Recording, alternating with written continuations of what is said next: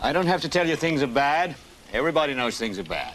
The dollar buys a nickel's worth.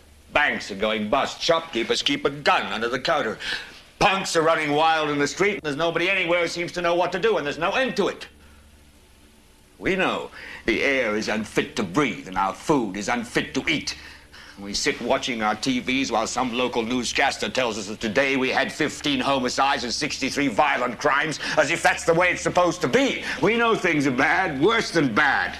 They're crazy. It's like everything everywhere is going crazy, so we don't go out anymore. We sit in the house, and slowly the world we're living in is getting smaller, and all we say is, please, at least leave us alone in our living rooms. Let me have my toaster and my TV and my steel-belted radios, and I won't say anything. Just leave us alone. Well, I'm not going to leave you alone. I want you to get mad. I don't want you to protest. I don't want you to riot. I don't want you to write to your congressmen because I wouldn't know what to tell you to write. I don't know what to do about the depression and the inflation and the Russians and the crime in the street. All I know is that first, you've got to get mad. You've got to say, I'm a human being. God damn it. My life has value.